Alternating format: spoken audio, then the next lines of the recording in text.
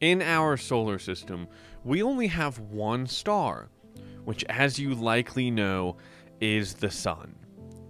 For us living here on Earth, we are very lucky that this is the case, as life would either be very different or non-existent if our Sun was in something like a binary star system. This does raise an interesting question, though. What is the closest star to our Sun?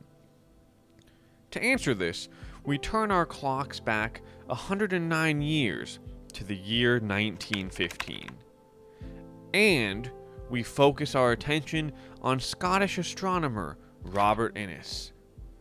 The day was October 12th. The location was the Union Observatory in Johannesburg, South Africa. What did Robert do on this day?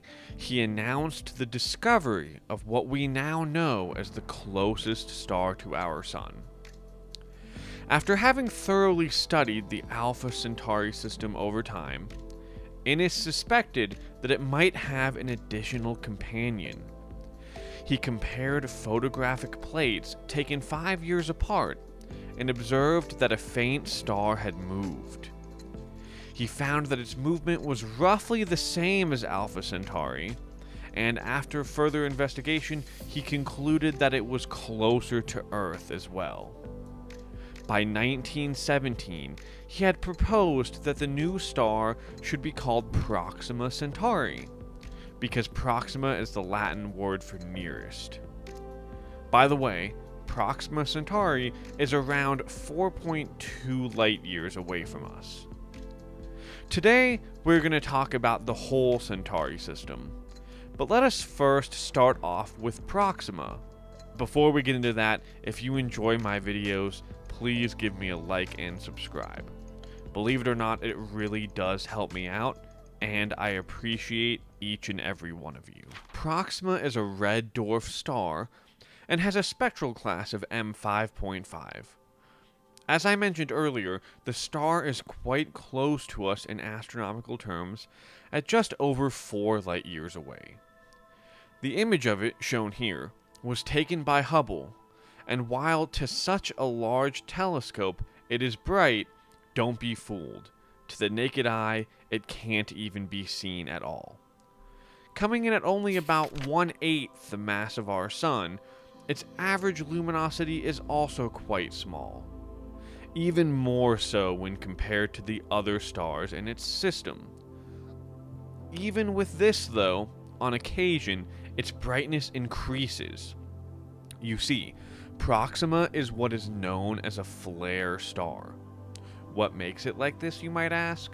Well, basically, there are convection processes within the star's body that make it prone to random and dramatic changes in brightness. This results in brilliant bursts of starlight. But that is not all. Combined with other factors, this means that Proxima Centauri is in for a very long life. Far longer than the universe so far has even existed for. Estimates show us that this star will remain a main sequence star for another 4 trillion years. Can't even wrap my head around that one. This star also has exoplanets, 2 of them that we know of so far. They have been labeled Proxima Centauri B and Proxima Centauri D. And kind of like their host star, they are the closest planets to our solar system. Proxima Centauri B, which was discovered in 2016, also happens to be in its star's habitable zone. It orbits at around 0.04 astronomical units and has an orbital period of 11.2 Earth days, so it is pretty speedy. Other than this, though, its properties are only poorly understood at best at the time of this recording. It is believed to be a terrestrial planet, possibly like Earth, with a minimum mass of 1.07 Earth masses, along with a slightly larger radius. Now, while it is in the habitable zone, it is not known if it has an atmosphere. Also, because Proxima Centauri is a flare star, there is a chance any atmosphere it could form could also get stripped right away. This all means that despite its location compared to its host star, there is no guarantee that it is actually habitable. Proxima Centauri D, which was first detected in 2020 by the Very Large Telescope using radial velocity data, is likely now confirmed, as in 2022 it was detected by other observatories. Though I would like to know that there is still a chance that it is not really there. Assuming it is, and based on the measurements we do have though, it is a sub-Earth, holding at least 1/4 of its mass, also similar to around twice the mass of Mars. It orbits at around 0.029 astronomical units from its host star, and has an orbital period of 5.1 days. It is both the least massive and innermost planet in the Proxima Centauri system. There is a potential third exoplanet currently labeled Proxima Centauri C, but at this time it is still controversial. If it does exist though, we think it would be something of a super-Earth or mini-Neptune, coming in at around 7 times the mass of Earth, and orbiting at around 1.49 astronomical units. With that though, let's now return to the other 2 stars in this system. They are a pair labeled as Alpha Centauri A and Alpha Centauri B. A, also known as Rigel Kentaurus, is the primary member of this triple star system. It is quite similar to our Sun, being a main sequence star with a yellowish color. Also like our Sun, its spectral class is type G2-V. It is a bit larger though, with about 10% more mass, and a radius that is about 22% larger. In this image, we can see a comparison of the two.